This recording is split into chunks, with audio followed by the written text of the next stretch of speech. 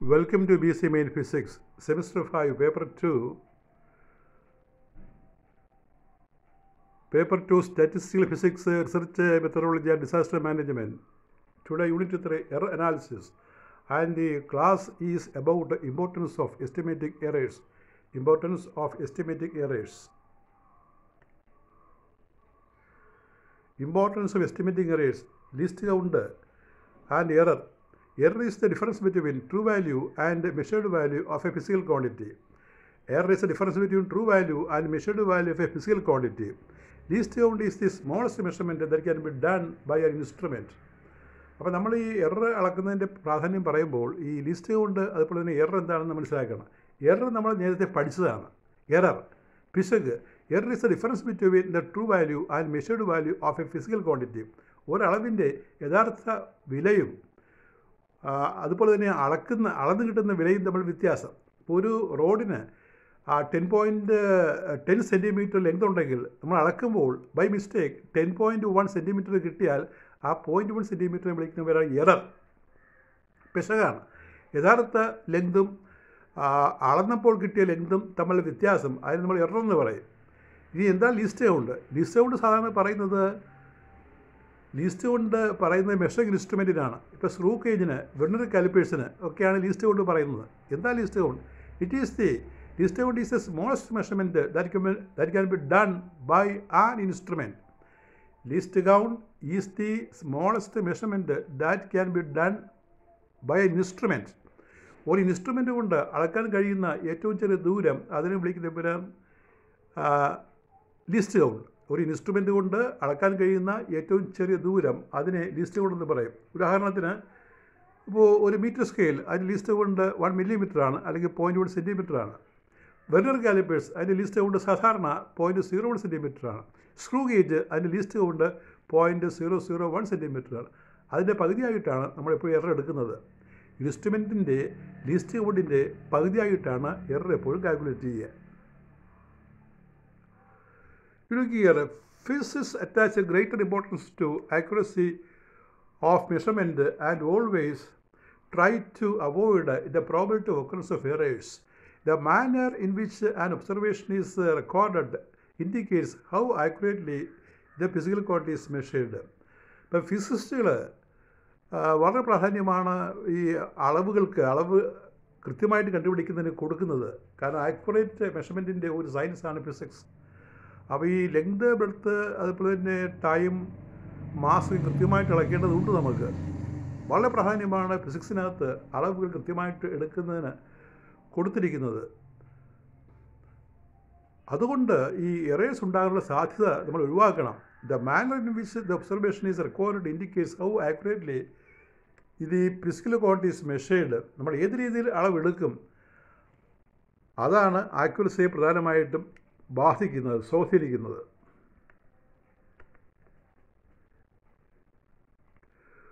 For example, as an example, we can say an example of measuring length.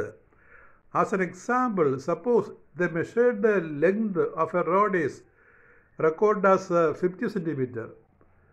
It is clear that the length is measured correct 2 centimeter. 2 ഒന്ന് ചേർക്കുക. As an example, suppose the measured length of a rod is recorded as 50 centimeter. It is clear that the length is measured correctly 2 centimeter. അപ്പോൾ ഒരു റോഡിൻ്റെ length 50 centimetre എന്ന് അളന്നാൽ നമ്മൾ സെൻറ്റിമീറ്ററിന് correct ചെയ്തിട്ടാണ് ആ length അളന്നിരിക്കുന്നത്. This means that the measuring instrument used as A list count of 1 centimetre. അപ്പോൾ ഏറ്റവും ചെറിയ ദൂരം അളക്കാൻ പറ്റുന്നത് 1 സെൻറ്റിമീറ്റർ ആയിട്ട് വരും. By convention, the error in the measured quantity is half of the least count of the measuring device. This means that the instrument used has a least count of 1 centimeter. അപ്പോൾ centimetre കൃത്യമായിട്ട് അളന്നാൽ ആ ഒരു സെൻറ്റിമീറ്ററാണ് list count. By convention നമ്മൾ എടുക്കുന്ന രീതിയാണ്. The error in the measured quantity is half the least count of the measuring device. List കൗണ്ടിൻ്റെ പകുതിയായിട്ടാണ് നമ്മൾ എററിനെ കണക്കാക്കുന്നത്.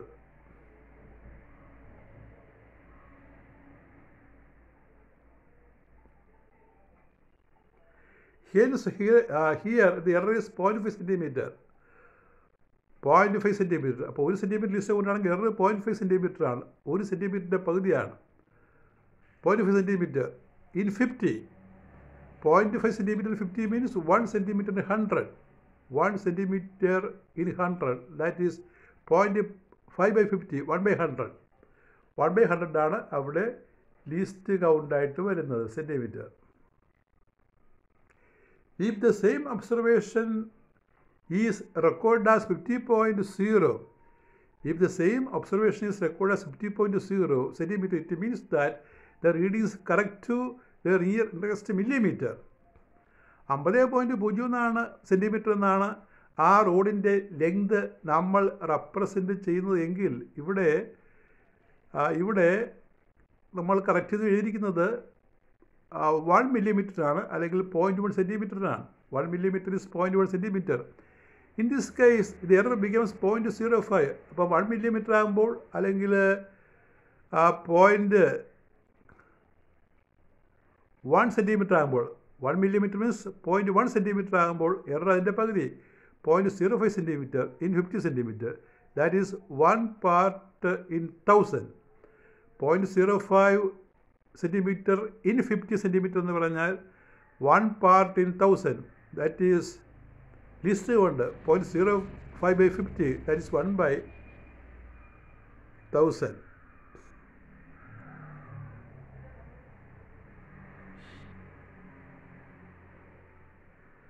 Thus it is clear that error in any measurement decreases with the decrease in list count. അപ്പോൾ list count കുറയുന്നതനുസരിച്ച് error കുറയും. List കൗണ്ടിൻ്റെ പകുതിയാണ് error എടുക്കുന്നത്, പകുതിയായിട്ടാണ് error എടുക്കുന്നത്. Thus it is clear that error in any measurement decreases with the decrease in list count of the measuring instrument. അപ്പോൾ measuring ഇൻസ്ട്രുമെൻറ്റിന് list count കുറവാണെങ്കിൽ എററും കുറയുന്നത് കാണാം. Or the accuracy of the observation increase with the decrease in list count. List count കുറഞ്ഞാൽ error കുറയും, അപ്പോൾ accuracy കൂടും. Error കുറഞ്ഞാൽ accuracy കൂടും.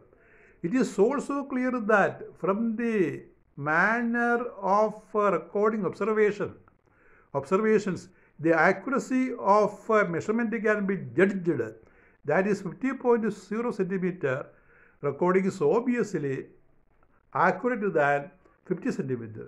അപ്പോൾ നമ്മൾ റെക്കോർഡ് എഴുതുമ്പോൾ ഒരു റോഡിലേക്ക് 50 സെൻറ്റിമീറ്റർ എഴുതാം, 50.0 സെൻറ്റിമീറ്റർ എഴുതാം. അപ്പോൾ 50.0 സെൻറ്റിമീറ്റർ എഴുതുമ്പോൾ അവിടെ ലിസ്റ്റ് കൊണ്ട് കുറഞ്ഞു. ലിസ്റ്റ് കൊണ്ട് നമുക്കറിയാം അത് 0.1 സെൻറ്റിമീറ്റർ ആണ്. 50 സെൻറ്റിമീറ്റർ എഴുതുമ്പോൾ ലിസ്റ്റ് കൊണ്ട് 1 സെൻറ്റിമീറ്റർ വരും. അപ്പോൾ ഈ ദശാംശത്തിൽ എഴുതുമ്പോൾ അവിടെ ആക്യുറസി കൂടി. 50.00 എന്ന് എഴുതിയാൽ പിന്നെയും കൂടുകയാണ്. അപ്പോൾ ലിസ്റ്റ് കൊണ്ട് ഒരു ഇൻസ്ട്രുമെൻറ്റിൻ്റെത് കുറയുന്നതനുസരിച്ച് അത് വെച്ച് അളക്കുന്ന റീഡിങ്ങിൻ്റെ ആക്യുറസി കൂടിക്കൊണ്ടിരിക്കും. അപ്പോൾ അത്രയാണ് എസ്റ്റിമേറ്റിംഗ് എറേഴ്സിനെ കുറിച്ച് പറയാനുള്ളത്. ഇനി നമുക്കൊരു ഷോർട്ട് ആൻസർ ക്വസ്റ്റ്യൻ ഉണ്ട്. Dominant errors, dominant error or dominant errors, പ്രബലമായ പിശകുകൾ, ശക്തമായ പിശകുകൾ എന്ന് പറയും. ഈ ചില എറേഴ്സ് അതുണ്ടാക്കുന്ന വ്യത്യാസം വളരെ കൂടുതലായിരിക്കും. ആക്ച്വൽ വാല്യൂവിൽ നിന്ന് ചില എറേഴ്സ് വളരെ കൂടിയ വ്യത്യാസം ഉണ്ടാകും. അത്തരം എറേഴ്സിന് നമ്മൾ ഡോമിനൻ്റ് എറേഴ്സ് എന്ന് പറയും, പ്രബലമായ പിശകുകൾ. ദ യൂഷ്വൽ പ്രൊസീഡിയർ എന്ന് കറക്റ്റായിട്ട് വായിക്കുക. ദ യൂഷ്വൽ എന്നാണ് കേട്ടോ. The usual procedure to estimate large distance, cosmic distance from the Earth is by applying a Hubble's law. In astrophysics, the usual procedure to estimate large distance, example cosmic distance from the Earth, is by applying Hubble's law. In astrophysics, Hubble's law, astrophysics-ൽ Hubble's law എന്ന് പറയുന്ന law ഉണ്ട്. ആ law ഉപയോഗിച്ചിട്ടാണ് cosmic distance അളക്കുക.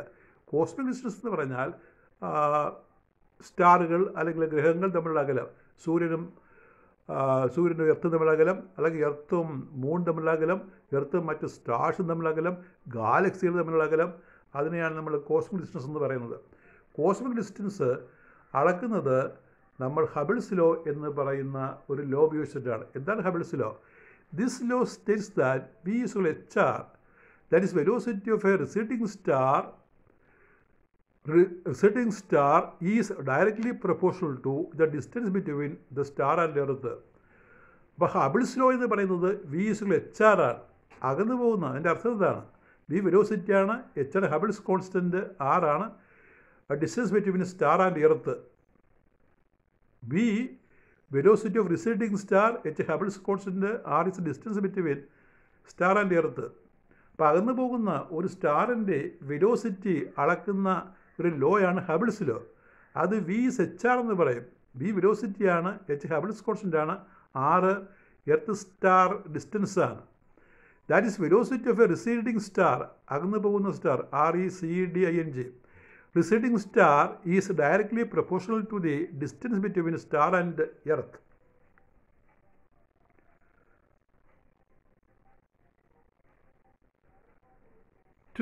ഒരു example പറയാം. Two black holes were observed അതാകട്ടെ.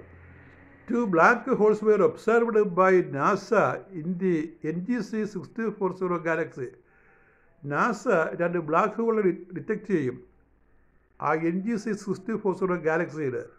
ആ ഗാലക്സി വരുന്നത് ഇവിടെ, അതിനെപ്പറ്റി വിവരങ്ങൾ കിട്ടുന്നത് ഡ്രയേഴ്സ് ന്യൂ ജനറൽ കാറ്റലോഗ്. അതിനകത്ത് ഈ സ്റ്റാറുകളുടെ പേര് കൊടുത്തിട്ടുണ്ട്, ഗാലക്സിയുടെ പേര് കൊടുത്തിട്ടുണ്ട്. ഡ്രയേഴ്സ് ന്യൂ ജനറൽ കാറ്റലോഗ്, അതിനകത്താണ് ഇവയെപ്പറ്റിയുള്ള വിവരം ഉള്ളത്, ഈ ഗാലക്സികളെ കുറിച്ചുള്ള വിവരം.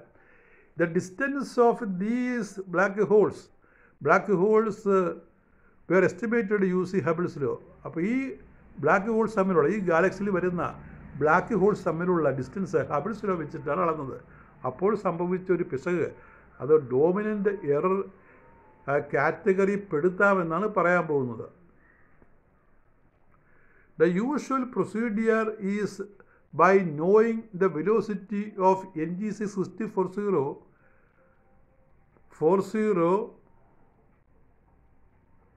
related to earth and the value of h. അപ്പോൾ ഇതിൻ്റെ ആ ഡിസ്റ്റൻസ് കണക്ക് കൂട്ടുന്നത്, ഈ ബ്ലാക്ക് ഹോളിൻ്റെ ഭൂമിയിൽ നിന്നുള്ള അകലം കണക്ക് കൂട്ടുന്നത് അവയുടെ വെലോസിറ്റിയും അതുപോലെ ഹബിൾസ് കോൺസ്റ്റൻ്റ് വാല്യൂ വെച്ചിട്ടാണ്, VSHR വെച്ചിട്ടാണ്. അപ്പോൾ distance between star and pair black holes, അത് earth and pair black holes, ഭൂമിയും ഈ ഗാലക്സിയിലെ രണ്ട് ബ്ലാക്ക് ഹോളും തമ്മിലുള്ള അകലം അളന്നത്, ആ അകലത്തെ R എന്ന് പറയും. അത് അളന്നത് ഹബിൾസ് ലോ വെച്ചിട്ടാണ്. എന്താണ് ഹബിൾസ് ലോ? VSHR.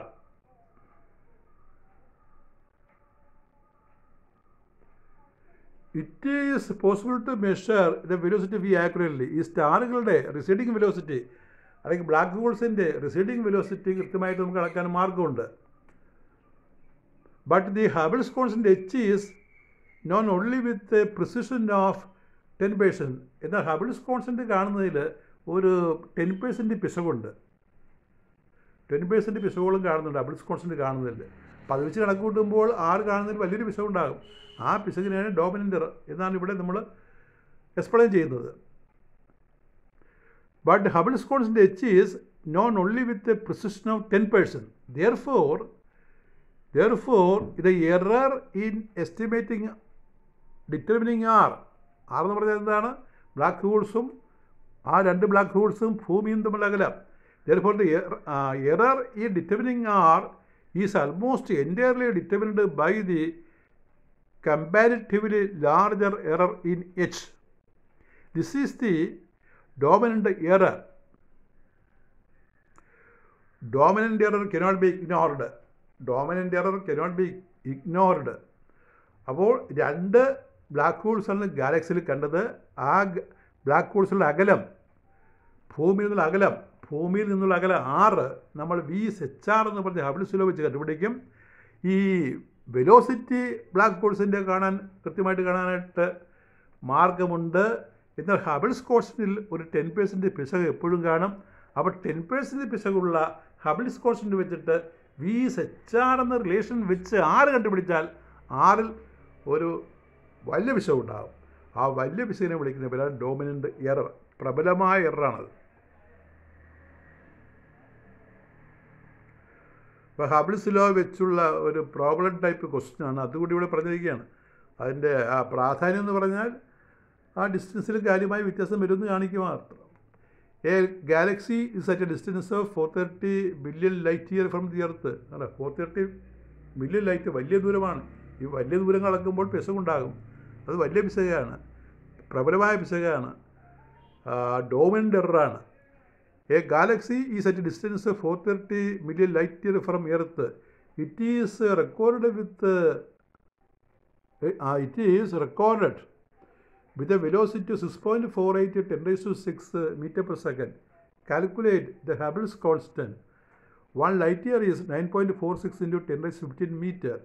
അപ്പോൾ ലൈറ്റ് ഇയർ തന്നിട്ടുണ്ട്.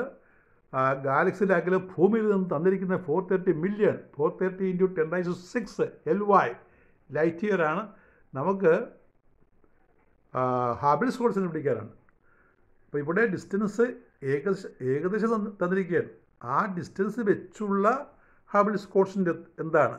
ഹബിൾസ് കോൺസ്റ്റന്റിൽ എപ്പോഴും ഒരു 10% വേരിയേഷൻ കാണാറുണ്ട്. അപ്പോൾ എങ്ങനെയാണ് ഈ പ്രോബ്ലം ചെയ്തിരിക്കുന്നത് നോക്കൂ. VSHR വളരെ സിമ്പിൾ പ്രോബ്ലമാണ്. 430 million light year LY you read as light year. That is 430 into 10 raised to 6 LY. LYയെ നമ്മൾ മീറ്റർ ആക്കണം. 430 into 10 raised to 6 into 9.46 into 10 raised to 15 meter. 1 light year is 9.46 into 10 raised to 15 meter. So H is V by R, 6.48 into 10 raised to 6 by 430 into 10 raised to 6 into 9.46 into 10 raised to 15. That is equal to 0.001593 into 10 raised to minus 15. That is 1.593 into 10 raised to minus 15 second raised to minus 1. അപ്പോൾ ഇതാണ് ഇവിടെ കിട്ടുന്ന Hubble's constant. ഈ Hubble's constant കാണുന്നതിൽ എപ്പോഴും പിശകുണ്ട് 10% എന്ന് പറഞ്ഞാൽ അതിൻ്റെ മറ്റൊരർത്ഥം അത് നമ്മൾ നേരത്തെ R എഴുതിയിരിക്കുന്നത് കറക്റ്റ് അല്ല. ആറിനകത്ത് വലിയൊരു വേരിയേഷൻ ഉണ്ട്. ആ ആറിൻ്റെ യഥാർത്ഥ വിലയും നമ്മളിവിടെ സൂചിപ്പിക്കുന്ന വിലയും തമ്മിൽ വ്യത്യാസമുണ്ട്. ആ വ്യത്യാസത്തെ ഡോമിനൻ്റ് എറർ എന്ന് പറയും. അതാണ് ഈ പ്രോബ്ലത്തിലെ ഒരു ഐഡിയ. അപ്പോൾ ഐഡിയ ഇവിടെ പറയുന്നുണ്ട്. Hubble's constant H is known only with precision of 10%. Hubble's constant 10% കൃത്യതയിലേ കാണാൻ പറ്റുള്ളൂ. This error affects the determination of R. ഈ എറർ ആറിൻ്റെ ഡിറ്റർമിനേഷൻ, അതായത് ഈ ഗാലക്സിയിലേക്കുള്ള അകലത്തിൻ്റെ കണ്ടുപിടുത്തം ഡിറ്റർമിനേഷനിൽ പിശകുണ്ടാക്കും. This is an example of dominant error. ഇത് ഡോമിനൻ്റ് എററിൻ്റെ ഒരു എക്സാമ്പിളാണ്. ഈ 6 കാണുന്നതിലെ പിശക് 10% വേരിയേഷനുള്ള ഹബിൾസ് കോൺസ്റ്റന്റ് വെച്ച് 6 കണ്ടുപിടിച്ചാൽ, ഗാലക്സി ഡിസ്റ്റൻസ് കണ്ടുപിടിച്ചാൽ അതിനകത്ത് വലിയ പിശകുണ്ടാകും. ആ പിശകിനെ നമ്മൾ ഡോമിനൻ്റ് എറർ എന്ന് പറയും. Dominant error. അപ്പോൾ ഇത്രയും ഭാഗത്തു നിന്നുള്ള ചോദ്യങ്ങളാണ്. Explain the importance of estimating errors. അപ്പോൾ അവിടെയെങ്കിലും പറയേണ്ടത് എററിൻ്റെ ലിസ്റ്റ് കൗണ്ടിൻ്റെ റിലേഷനാണ്. എറർ നമ്മൾ എടുക്കുന്നത് list കൗണ്ടിൻ്റെ പകുതിയായിട്ടാണ്. Number 2, what is the relation between list count of N instrument and the error measured. Number 3, what is dominant error. Explain with an example. What is dominant error, explain with an example. എക്സാമ്പിളായിട്ട് പറയുന്നത് നമ്മൾ ആ ഗാലക്സിയുടെ കാര്യമാണ്. ഗാലക്സിയിലേക്കുള്ള distance അല്ലെങ്കിൽ black ഹോൾസിലേക്കുള്ള distance ഹബിൾസിലോ വെച്ച് അളക്കുമ്പോൾ വലിയ പിശകുണ്ടാകും. ആ പിശകിനെ നമ്മൾ ഡോമിനൻ്റ് എറർ എന്ന് പറയും.